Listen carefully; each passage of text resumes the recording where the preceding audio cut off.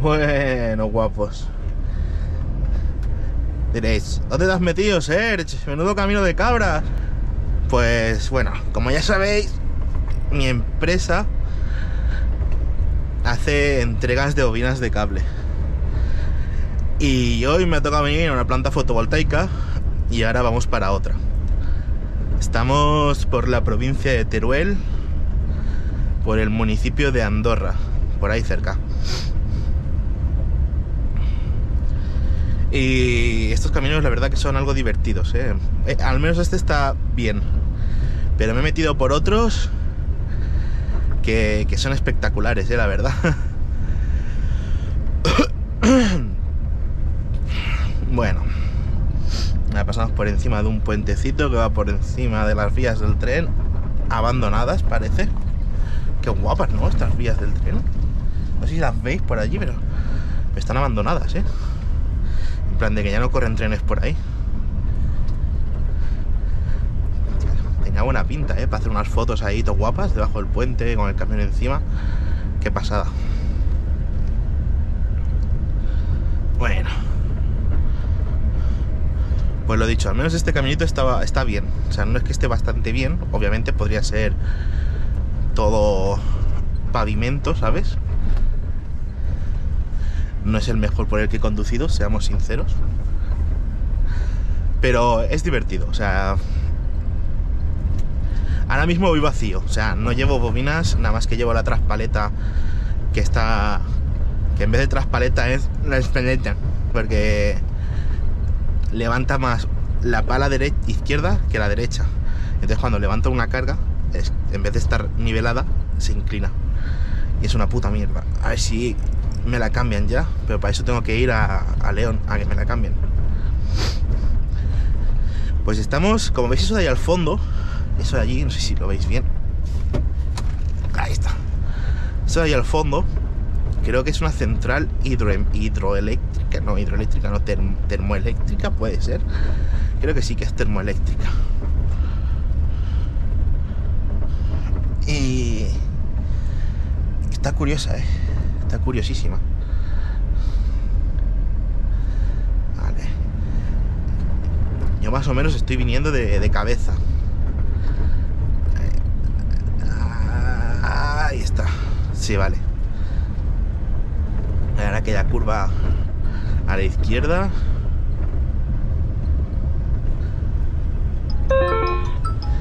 Y nada, me vuelven a llamar, así que nada. Madre mía, me ha llamado de Euskaltel. ¿Y a mí que me interesa Euskaltel? Continúa 1 kilómetro. Pues vamos a hacerle caso, a continuar 1 kilómetro. Ay. Esta noche ha hecho bastante frío. De hecho, cuando he arrancado hacía menos 2 grados. Y ahora estamos a 20 grados. Madre mía. Si es que no se puede, Demasiado frío hace en la vida. ¿Qué hora es ahora? Las 10:53. Dentro de 600 metros, gira a la izquierda. Dentro de 600 metros, gira a la izquierda. A ver, la curvita esta. ¿Has visto cuánta esplanada hay por ahí? Ahí saldrían unos buenos campos de furbo, Furbito. Buah, lo que me estoy meando. Pero bueno, quiero llegar ahí a la otra planta, a que me carguen. Y mientras me cargan, pues decir, oye, que voy a echar un meo. Vale, guapos. Gira a la izquierda.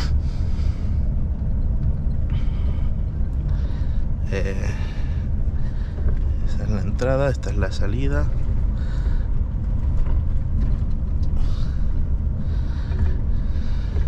Dentro de 500 metros, gira a la izquierda hacia calle Ocayana. Hacia calle Ocayana. Claro, esta es la salida, se sale por aquí. Sí, señor, que es por donde he entrado.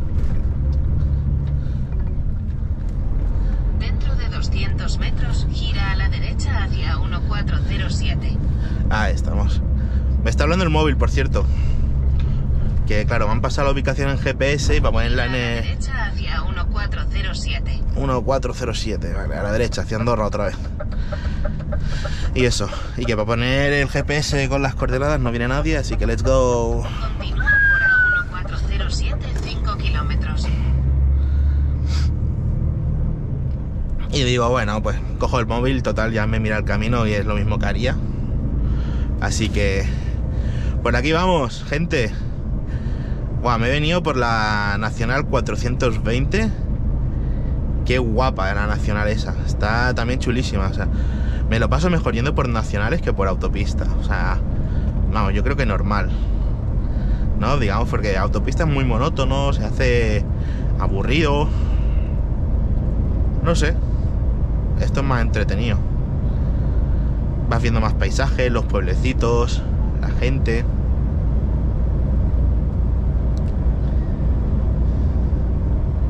Ahí estamos. Y nada, voy a cargar esto, que va a ser una bobina que van a devolver. A saber el motivo, no lo sé aún. Y cuando la cargue, pues ya me voy para Barcelona. Ya vueltecita para casa. Me quedan, creo que 6 horas de conducción. Que yo creo que sí, queda suficiente, ¿sabes? En plan de para llegar y tal, desde aquí, desde Teruel. Espero que sí, vamos.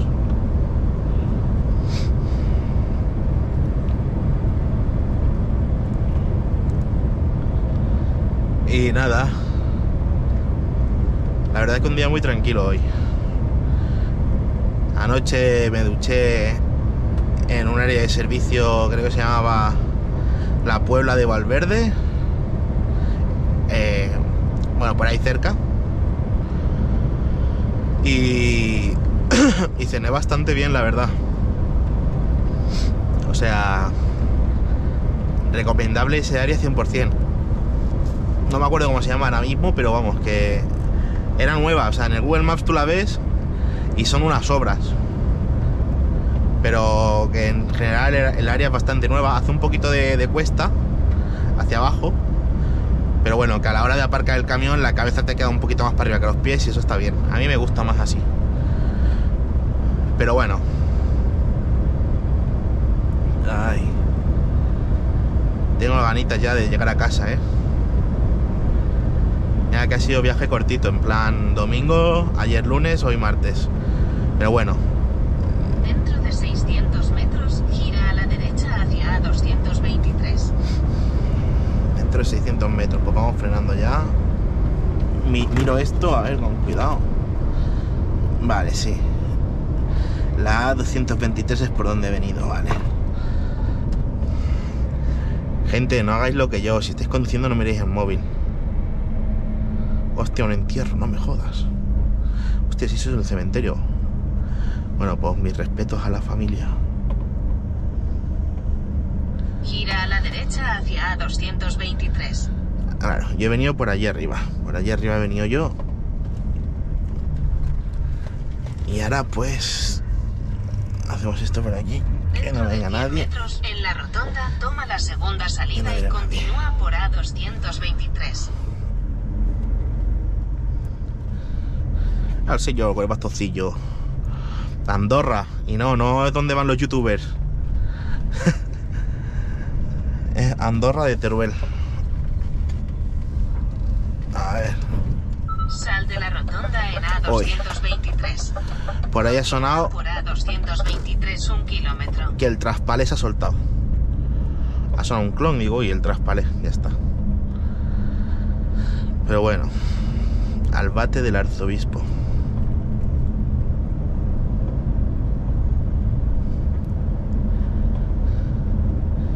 En Buines, Parque Minero. ¿En Buines o Minas? A saber. Bueno, tranquilito por aquí. Hay que continuar recto, ¿no? Dentro de 500 metros, en la rotonda, continúa recto por Avenida Albalate, a 223.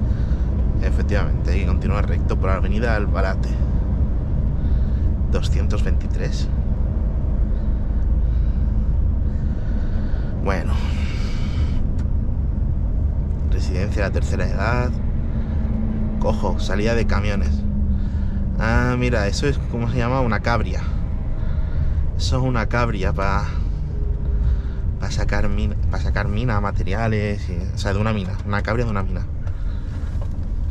Dentro de 400 metros, en la rotonda, toma la segunda salida en dirección a 223.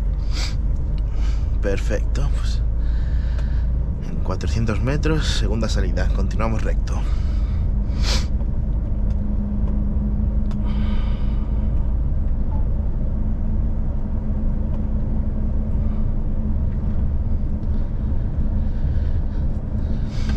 Arrotna.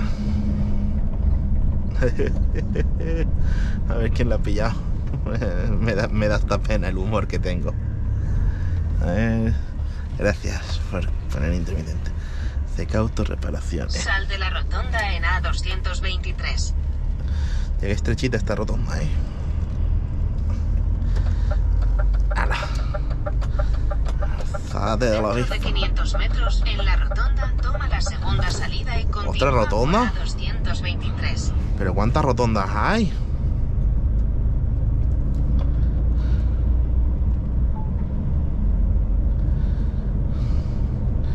Madre mía, me parece esto Vitoria con las rotondas. Ay.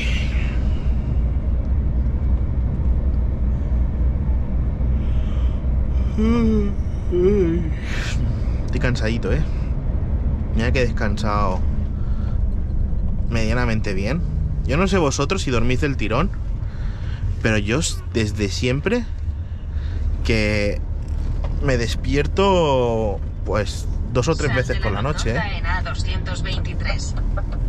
Continúa por A223, 7 kilómetros. En efecto, llevo el traspalé suelto.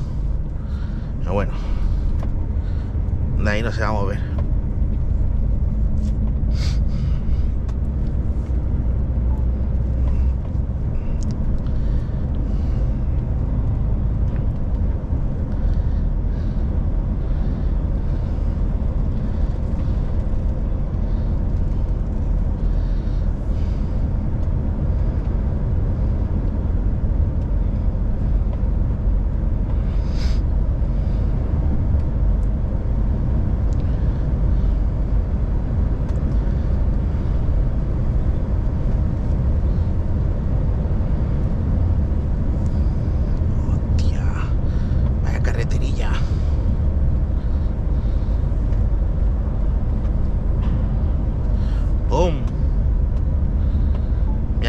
Mira que lo llevo el traspalé. Mira que eso, que lo llevo encima de 2 palos y todo eso para que no se mueva, ¿sabes? Ahora lo tengo pegado a la izquierda, que le veo ahí el... como sobresale, no sé si lo veis por ahí por el espejo, que sobresale un poquito la maneta.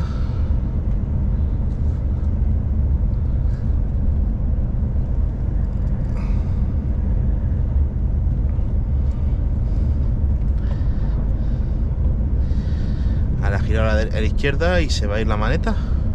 Se ha quedado ahí fija ya. Creo que se ha quedado pillada ahí. Sí, ahí se ha quedado. Bueno, bien, bien.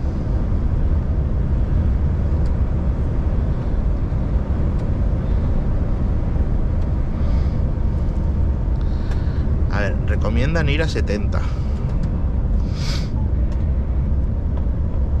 Yo por si acaso no me embalo.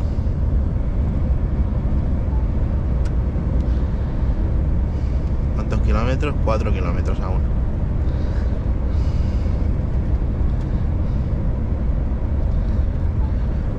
Bueno, ¿a vosotros qué os parecen las carreterías estas? Porque, a ver, entiendo que no en todos lados tiene que haber autopista, ni que, obviamente, pues, sean todos caminos fáciles.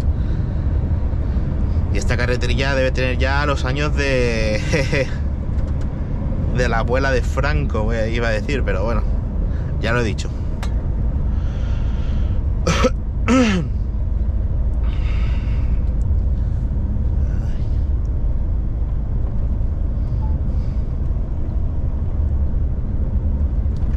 Uy, la subidita esta, no sé si vosotros lo veis como mucha subidita, pero uy, uy, uy, uy, uy, uy. Ay, ay, ay, ay, ay, ay, ay, ay, ay, ay, oh, que ya subimos. A ver.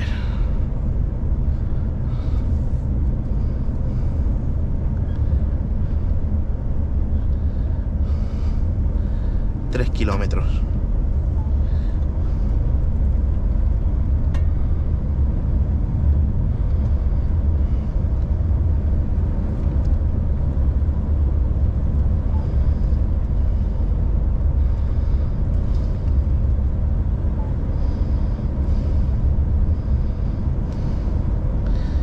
Que por ahí viene un camión todo embalado.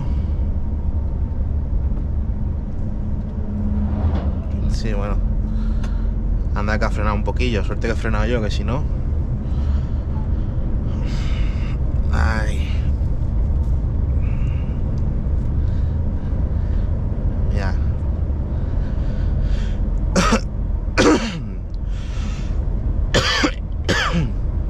Parece que hay enfrente la planta fotovoltaica. Hay un montón de paneles solares por ahí.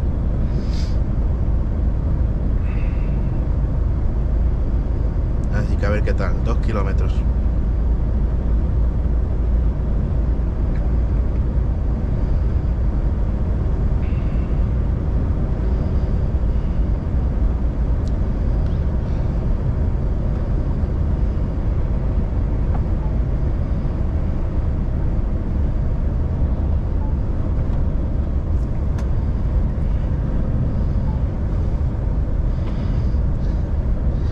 Sí, tiene pinta de que va a ser esa planta solar la que está ahí al fondo. Que no sé si lo llegáis a ver bien. O sea, no sé muy bien aún cómo son la resolución de la GoPro.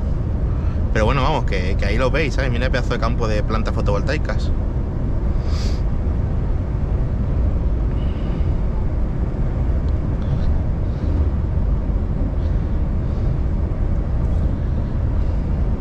Mira, mira, mira cuántas hay. Todo esto, Dentro de 600 metros, gira a la izquierda. 600 metros. A ver que lo mire bien. Creo que allí delante. Sigamos frenando.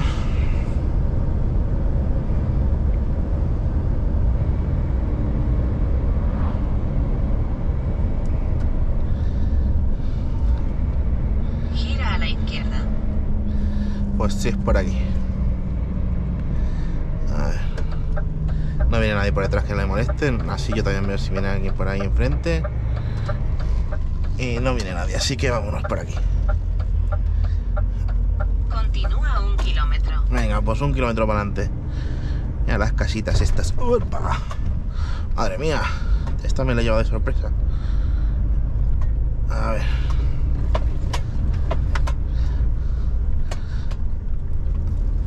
Obligación, seguir las normas. Casco, orejeras, no tengo orejeras.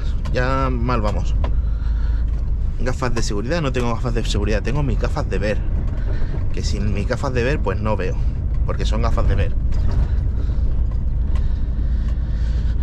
Los guantes, chaleco reflectante, pantalón largo, manga larga. Pero como veis, yo no llevo manga larga. Epa.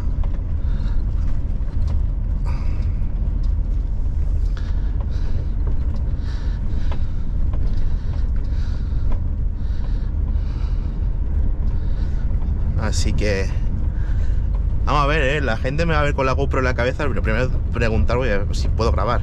En plan, si no, no pasa nada. Pues apagaré y ya está. Mira cuántas plantas fotos. Mira cuántas de estos solares hay. Qué pasada. Ya están haciendo ahí, poniendo cámaras de seguridad. Si no, sí, tiene pinta. Epa, epa. Epa, epa.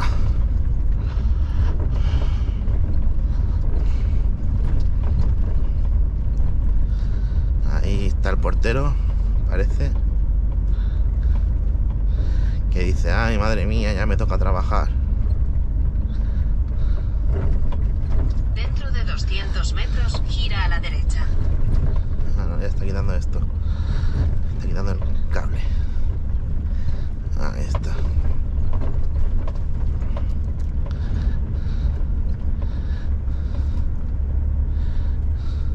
A ver. Gira a la derecha. Buenos días, jefe. ¿Sigo recto? ¿Al fondo? Sí, al fondo. Vale, perfecto. Por acá. ¿Por allí? Vale, por dentro. Que por acá se refiere a que pase por dentro. Vale.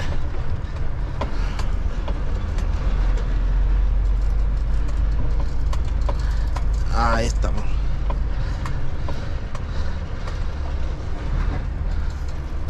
A ver.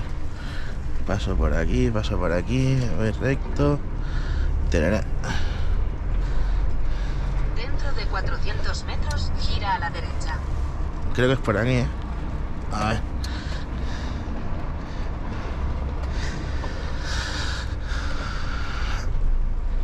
A ver dónde me quedo.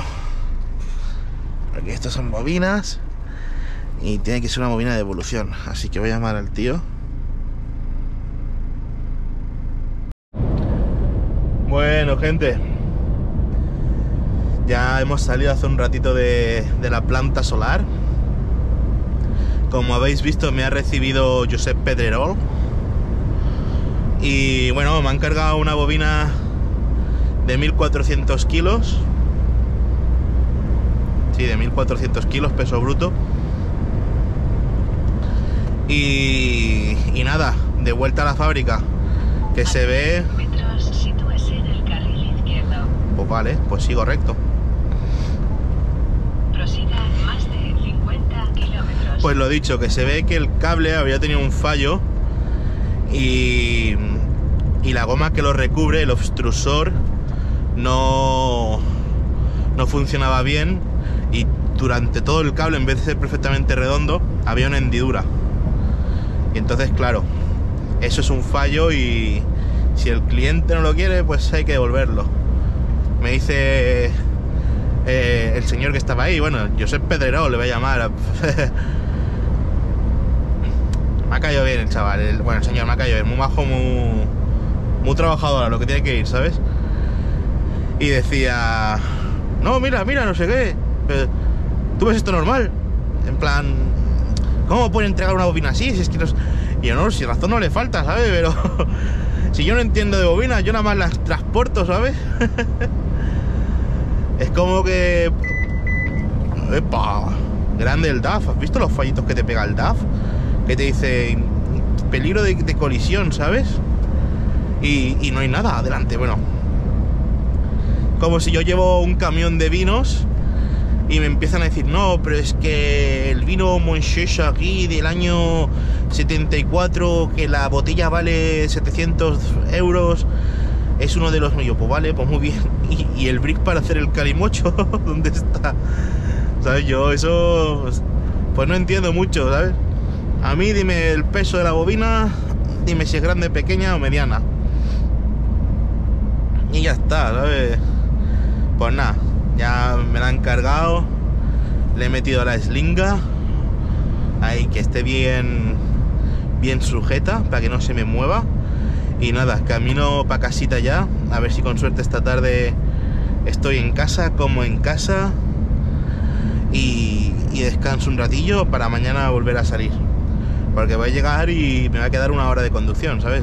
Para una hora no salgo, ¿sabes? Si me voy a quedar a una hora de casa a dormir, pues prefiero quedarme en casa a dormir. Y mira, pues ahora todo nacional, o sea, venir a Teruel significa venir a hacer nacional, literalmente, ¿eh? O sea, no es nacional de rutas nacionales, sino hacer carreteras nacionales. Y a eso vamos. A ver si llegamos ya a casita. Me quedan 2 horas y cuarto. Pero muy bonito, o sea, me gusta, la verdad, lo que estaba diciendo antes, me gusta mucho conducir por nacional. Es otro rollo, es muy distinto, ¿sabes? No sé, me gusta, está... O sea, hay que estar más atento y por eso me gusta, ¿sabes? Porque tienes que estar más pendiente, no te quedas tan dormido, tan apalancado aquí en el... tirado en el asiento, ¿sabes? Y eso. Y la gente me pregunta, oye Serge, ¿para todos los viajes llevas el GPS puesto? Sí, o sea, obviamente, ¿sabes? Hay sitios a los que no sé llegar, sitios que no sé ni dónde están. Pues prefiero ponerme el GPS y no perderme. Yo sé que antiguamente se miraba mapas y te lo apuntabas todo, ¿sabes? Pero no estamos antiguamente, estamos en 2022. Así que el GPS es una buena herramienta, sobre todo si tienes uno de camión, como es este. Que bueno, la verdad, con este sustos, como aquel que dice, sustos de en plan de hostia, tú, ¿por dónde me estás metiendo? Solo he tenido uno en los 6 meses que hace que lo tengo, pero por el resto bien. Para el que se lo pregunte, llevo un iGo Track, ahí lo pone abajo, iGo Track, iGo Truck. Y bueno, a ver, la verdad que para lo que me ha costado está haciendo su función. En plan de que hay otros GPS que a lo mejor por el mismo precio funcionan incluso mejor. No sabría qué deciros, Yo he utilizado 2 GPS. Cuando iba a dobles, que usaba el de mi compañero, que ese costaba 100 euros. Sí que era un poquito más grande, tenía más luz. Pero en cuanto a funcionabilidad, ¿sabes? Nada más que podías tocar botoncitos. Este, por ejemplo, si yo le hago zoom a la pantalla, tiene zoom, le quito el zoom, lo puedo mover. El otro iba con flechitas y lupitas, ¿sabes? Esto es un pro que... pues que este gana, ¿sabes? Mira, el pueblecito que estamos cruzando ahora. Uy, bajadita aquí. Que sí, luz de freno en el camión. Me da muchos errores el DAF este, pero bueno, es un DAF, ¿sabes? No tiene por qué ser todo perfecto.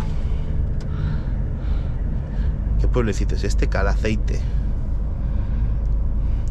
Plus ultra seguros. Me hace mucha gracia que la gente de interior, la mayor gente que vive en interior, tiene casi todos... ¿Por qué tiras marcha atrás? No pasa nada, que no te iba a dar, maestro. Tiene casi todos como la misma pinta, ¿sabes? La misma forma de vestir y no sé, me hace gracia, en plan de hostia, mira, tú eres de pueblo, Pero está guay, o sea, se ve la diferencia. No quiero decir que sea ni mejor ni peor, sino que se ve la diferencia. Bueno, sigo hablando del GPS. iGo Track.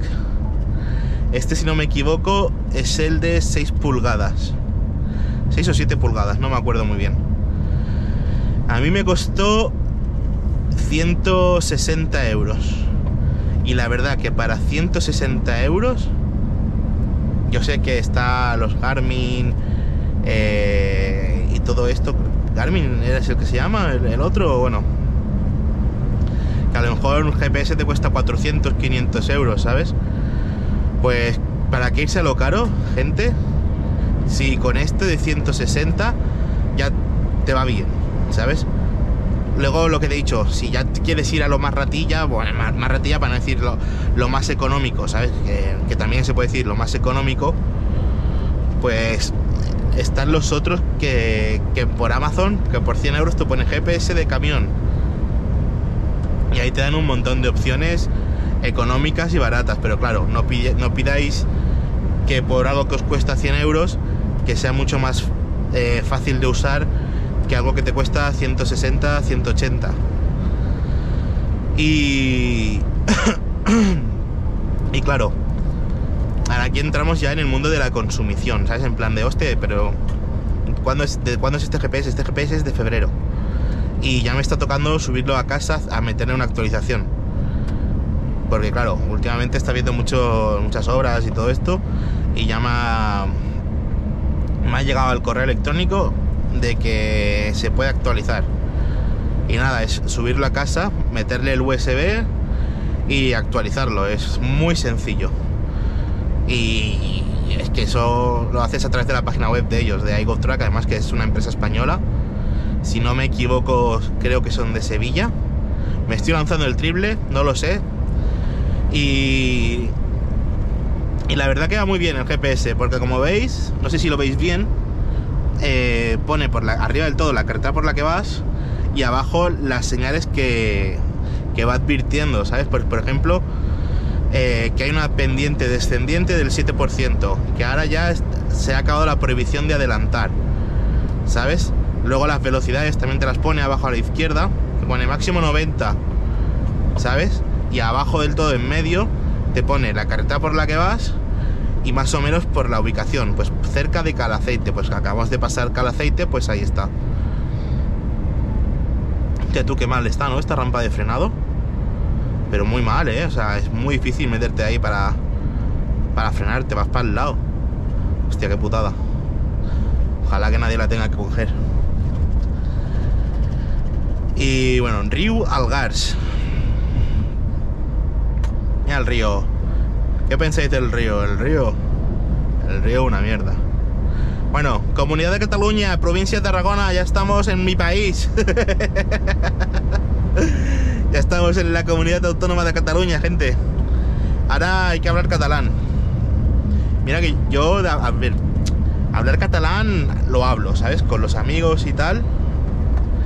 Y a mí me da igual hablar catalán, castellano, ¿sabes? Si me hablan castellano, pues yo hablo castellano. Si me hablan catalán, pues hablo catalán. Pues las cosas como son. Ya está, cada uno que hable lo que quiera. Como si me quieres hablar inglés, ¿sabes? Que balbuceando y pachín pachán, pero te lo hablo. Y lo dicho, el GPS está bien, ¿vale? Como veis te da bastante información. Bueno, no sé si lo lograréis ver bien, pero bueno, arriba a la izquierda lo que te sale es la próxima intersección que vas a tener que coger. Pues en mi caso va a ser una redonda que la tengo a 38 kilómetros. Me pone la distancia de mi destino, que en este caso son 145 kilómetros, y el tiempo más o menos que voy a tardar en hacerla, pues 2 horas y 8 minutos. Luego te pone a la hora que vas a llegar más o menos, que son las 15:09, abajo la hora que son las 13:02, y abajo del todo pues los satélites que están disponibles para captar la señal del GPS. En este caso yo tengo muy buena señal, ya que tengo 10 de 10 satélites controlando el GPS, en plan de diciendo, hey, aquí no pierdes la señal, ¿sabes? Y está de puta madre. A la hora de buscar calles y eso, pues por ejemplo en los polígonos industriales muchas veces yo lo que hago es pongo el código postal, y a raíz del código postal y mirando con el Google Maps en el móvil, pues ya pongo la calle, porque muchas veces la calle no te la encuentro a la primera. Pero bueno, que a lo mejor pierdes buscándolo 2 minutos, ¿sabes? Que no es muy difícil, ¿sabes? Que con un poco de paciencia y comparando las carreteras y eso dices, ah, pues mira, pues es aquí. Y de momento me ha llevado a todos los sitios de aquí de España correctamente, sin ningún fallo. Luego que a lo mejor una vez creo que fue... ¿Por dónde fue? Creo que fue por Madrid, si no me equivoco. Me decía que cogiera una salida, y a la hora de yo ir a coger la salida me ponía la señal de prohibido camiones. Y dije, uy, pues ¿para qué no me meto? Entonces dije, me meto en la siguiente. Y en la siguiente salida ahí ya sí que me llevo correctamente. O sea que a lo mejor las señales que han puesto hace poco de prohibido camiones y todo eso, pues no las tienen del todo actualizadas, y por eso ya me está pidiendo la actualización. Pero bueno, que no pasa nada, se ve bien, ¿no? En plan, que no toque como que se cae la cámara, no pasa nada, gente. Estamos activos, papi. Y mientras tanto habéis visto qué bonita las vistas, qué bonito el paisaje, los molinos de fondo, el bosque. Está guapo. A mí me gusta. Me hace disfrutar, la verdad. O sea, disfruto mucho el conducir por aquí, por Nacional.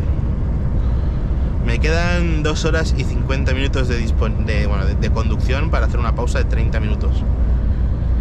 Y esa pausa de 30 minutos, pues después me quedarán, pues lo dicho, 1 horita y algo de conducción. Ay, y tengo un hambre, gente. Buah, me comería un jabalí entero, ahora mismo. A la motillo ahí. Ole. Buah, me voy a comprar una moto, lo tengo ya decidido. Y seguramente sea una Harley. Porque a mí me gustan mucho las motos de carretera. Tengo amigos ya que tienen motos de carretera y ya me están diciendo: oye, Sergio, que ¿para cuándo te compras la moto? ¿Sabes? Ahora que estás trabajando aquí en España y tal, y el dinero y tal. Y hostia, pues cuando se pueda. Y justo hace nada un colega se ha comprado una de segunda mano, que la ha pillado bastante bien, bastante nuevecita y tal, y le ha costado 8.000 pavos. Pero joder, si encuentro yo una oferta así, pues a lo mejor sí, ¿sabes? Pero si no veo ninguna que me guste, que me convenzca, me voy a esperar a comprarme una nueva. Me he estado mirando la Harley Davidson Sport Glide y son 21 pepos. Pero joder, qué pedazo de bicho. Ay. Buah, tengo un hambre que flipas, Me voy a coger una barrita. Una barrita de estas de cereales. Ahora en cuanto pase esta curva, que se pone más o menos recto. Ay, ay. Venga, mira. Ahora, abro la neverita. Por aquí tengo una cajita que la tengo que abrir. Y ya aquí, pues ya tengo mis barritas de cereales. A ver, que la coja. ¡Ay! Aquí está. Cierro la neverita. Y mira, qué barrita de cereal más buena. Para gente, para coger proteína y vitaminas y todas las cosas estas que necesita el cuerpo para sobrevivir, Que aunque yo tenga reserva, el hambre se pasa, ¿sabes? Y además ahora fresquita, ¿sabes? Está en la nevera metido. El chocolate fresquito. Cereal fresquito. Wow. Qué guapo, ¿no?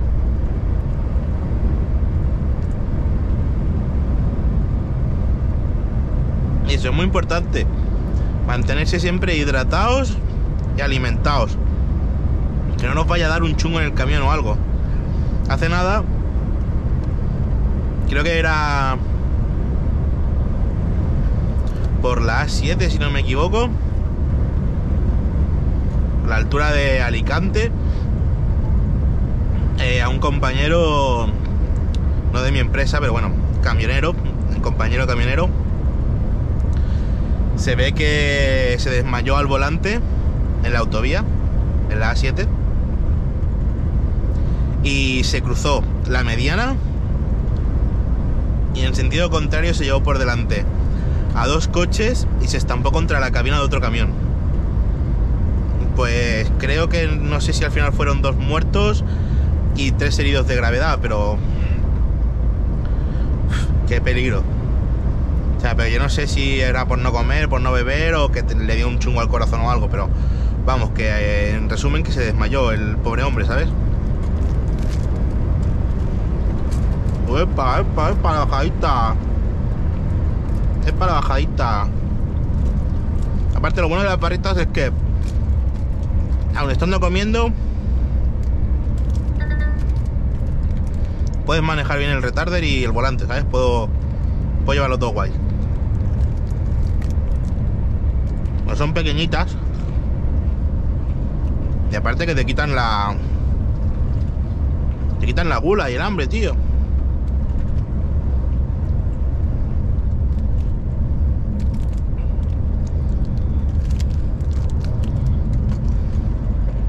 Y no son muy caras, ¿eh? Un paquete de 6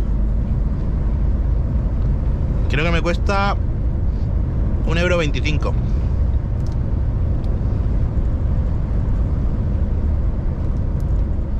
Ahí en los charter. Eso creo que solo hay en Valencia y en Cataluña, el charter. Que es de... ¿De qué plataforma es el charter? ¿Del Consum puede ser? Algo así. Pero bueno,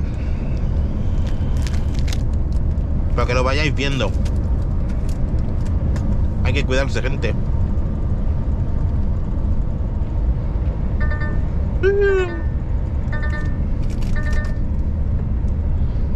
Y me vuelve a dar el fallo de la luz del freno.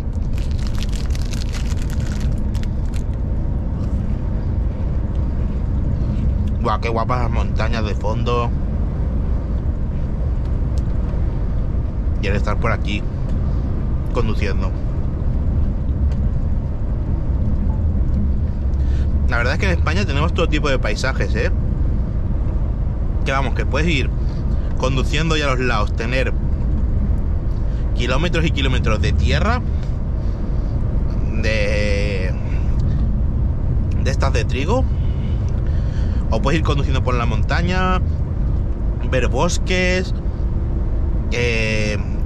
ir por laderas. No sé, está muy chulo España, tío, para conducir. Los caminitos de cabra, plantas fotovoltaicas.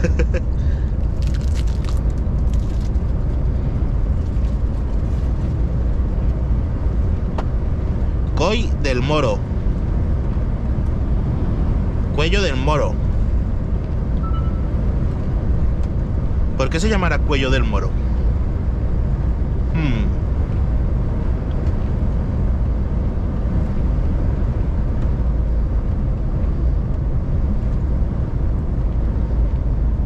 Uy, pues se viene buena carreterita, de curvas.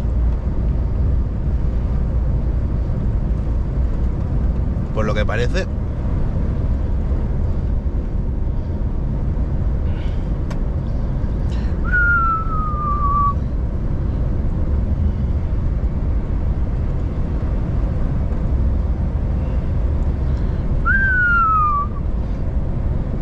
Me gusta mucho la sensación de coger la curva perfecta, ¿sabes? En plan de nada más que girar un poquito el volante y no preocuparte porque ya estás cogiendo la curva, ¿sabes? Estás surfeando la curva.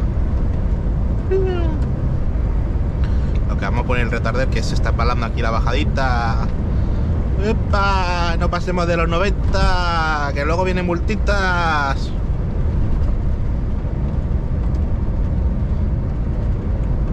Ese pueblo que será Gandesa. Ahí en el GPS me pone cerca de Gandesa. Y pone Gandesa 3 kilómetros, será Gandesa. La primera vez que escucho, el pueblo este, Gandesa.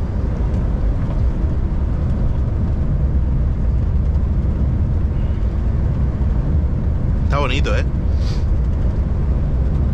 todas las montañas alrededor y todo eso. Uy, que me embala aquí.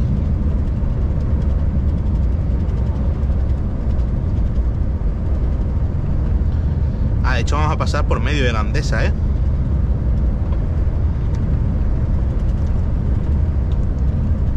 ¡Epa! ¡Ey, ey! Los bachecillos. ¡Ey, ey, ey!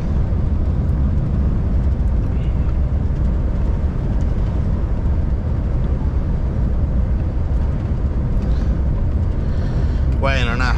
130 kilómetros ya para llegar a destino. 2 horitas por esto.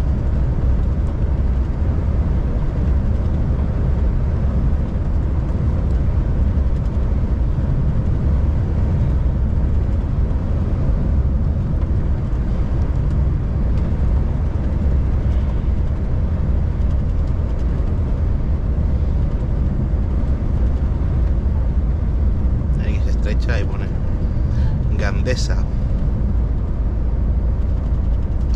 Nacional 420, kilómetro 800. Larguita la nacional esta. ¿De dónde a dónde será esta nacional? No sé, no. Hoy es la primera vez que la he cogido,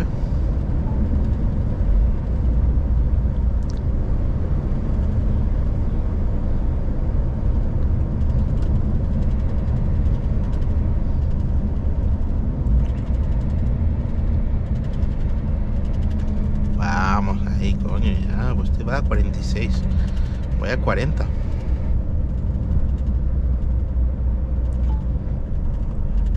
A ver, un día.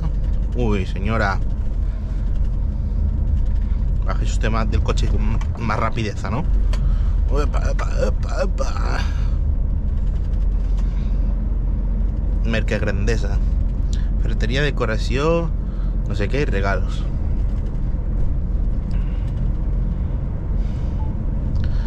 O sea, la gente que deja el coche saliéndose. Qué peligro, qué peligro.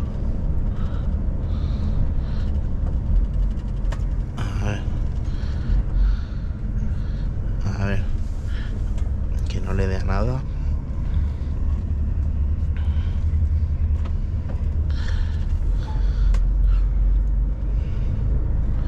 Bueno, está bonito el pueblo. Es que estoy pasando, rozando los árboles.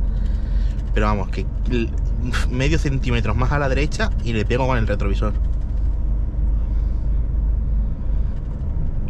Botiga, productos propios. Hostia, qué guapa, ¿no? Esta tiendecita ahí.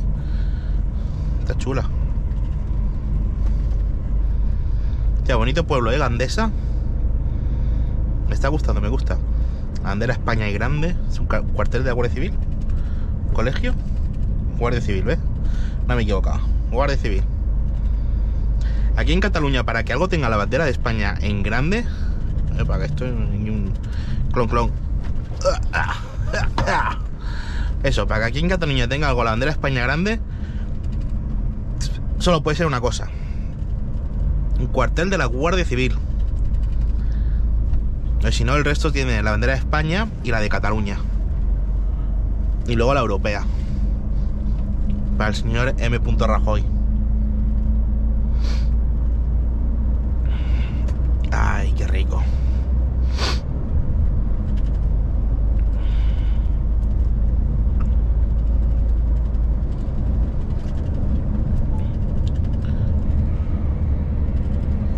Ya mira las palomas cómo se pelean, ¿eh? Estoy seguro que hay algo de trigo, grano, cosas de estas. Aunque por aquí es vino tal vez, ¿eh? Pero mira cuántas viñas hay.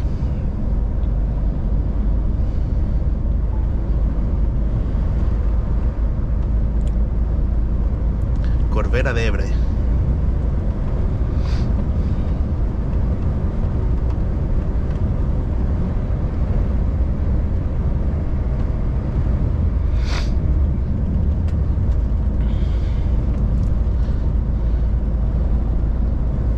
Tía, aquella masía ahí arriba tiene pinta de valer pasta, ¿eh? Aquella que está por allá arriba se veía así modernita y tal. Y eso vale pasta. Ay, pues estoy nervioso a ver los resultados de la GoPro, a ver qué pensáis vosotros y eso.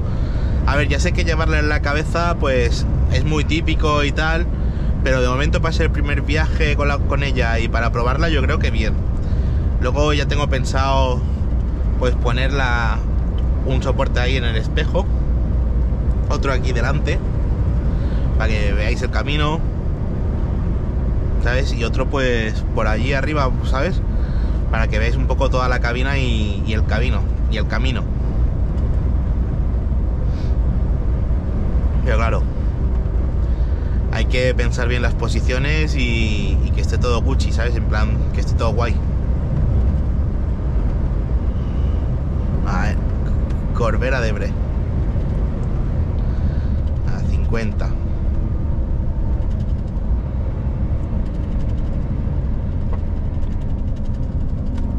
Uy, otro saltito de estos que hace cataplom.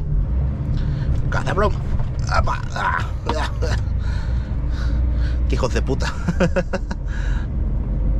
Putos saltos de mierda. Con perdón, o sea, ya sabéis que soy un mal hablado. Yo lo siento mucho, pero es que soy así, me sale hablarlo así, o sea, estoy hablando solo, ¿sabes? O sea, el que me vea con una cámara en la cabeza, hablando solo, gesticulando, va a decir, este tío está pirado. O sea, normal que sea camionero, ¿sabes? Que le falta ahí 3 hervores. A ver, señor.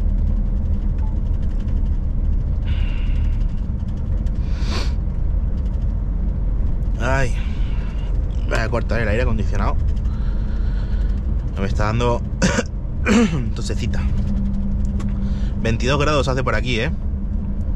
Qué bonito también esta carreterilla por aquí, oh, qué bonita. Con los árboles y los parches en el asfalto.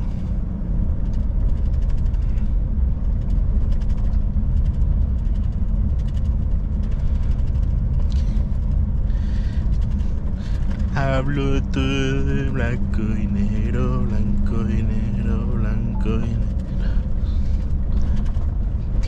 La gente, cómo se mete ahí, ¡pum! De una, en la acera. Qué guapa el parquecito con la fuente.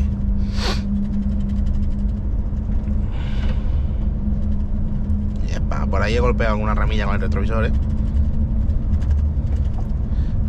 Epa, el resaltito, el resaltito, el resaltito. Ahora lo he frenado.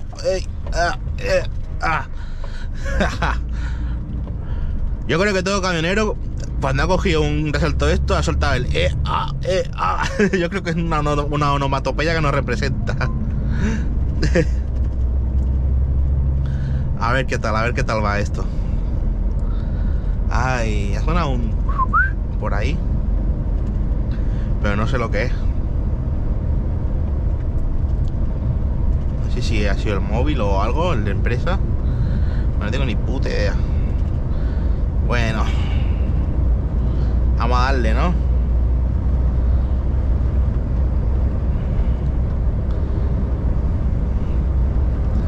Fua.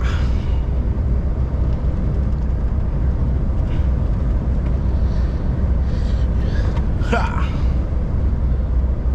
Los resaltos estos que hay por ahí en medio, o sea, que ya no son resaltos, sino que son... ¿Cómo decirlo? ¿Sabes? Que la carretera está desgastada, desgastes del asfalto, ¿sabes? ¡Fua, papá! Eso de repente no te lo esperas y metes ahí un bote que hace ¡bomba! Me pasa que, claro, con la cámara, que tiene el estabilizador este súper potente, no sé si lo vais a ver bien, en plan los botes, ¿sabes? Que a lo mejor yo pego un pedazo de bote que flipas y a lo mejor para vosotros es un saltito, ¿sabes? En plan ahí, pequeñito. Eso quiero verlo luego. O sea, cuando llegue a casa me lo miraré bien. Pues, ¡ay no! La puta mosca ha aparecido. ¡Oh, Dios mío! Chicos, odio cuando se meten moscas en el camión. O sea, es horrible. Porque aparte te desconcentra mucho de la conducción. Que te pase la mosca ahí en plan venga, vamos toro, ¿sabes? Y una mierda. Pues yo pensaba que me había deshecho ya de la mosca. Lo pensaba. Se ve que no. Porque he ido un buen rato, que por eso he tardado en volver a coger la cámara. He ido un buen rato con la ventana abierta. Digo, a ver si se sale la mosca o lo que sea. Y me ha parecido verla pasar por aquí, volar, y de repente he hecho... me ha parecido.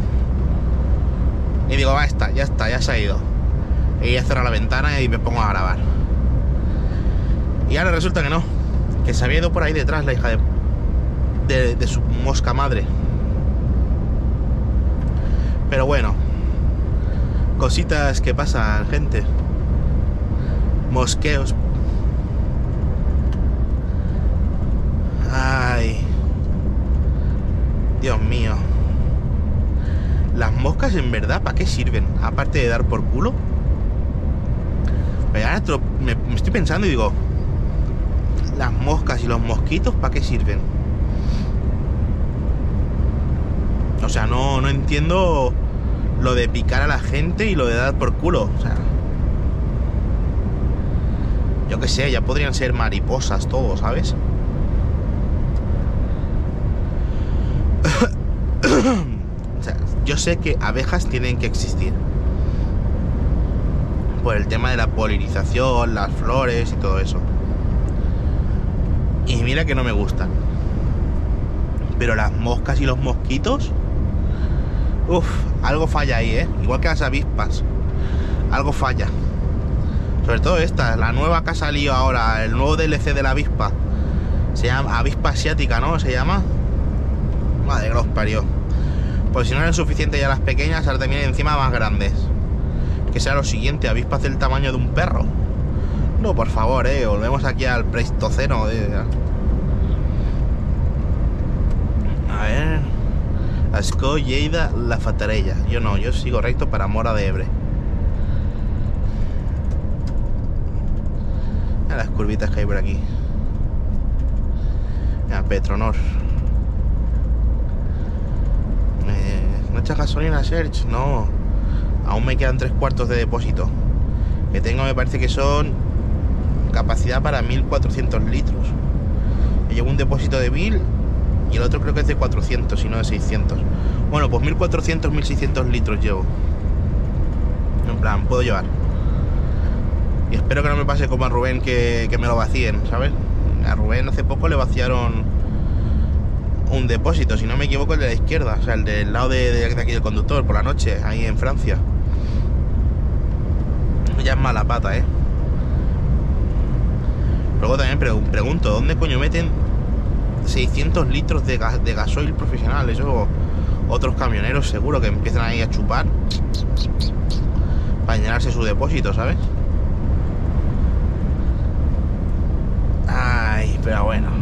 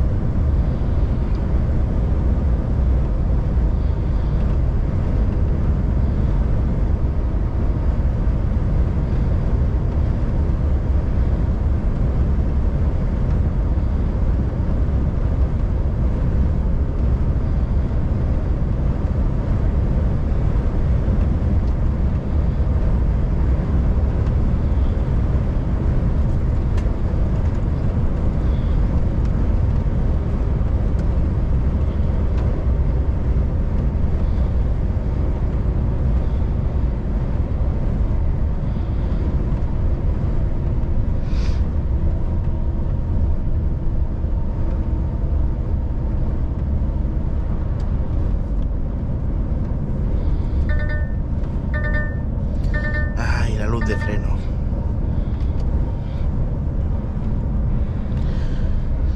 Bueno, gente, y es que en verdad no tengo nada más que decir. O sea, esto calladito este rato y digo, no sé, tampoco se me ocurre mucho más que decir.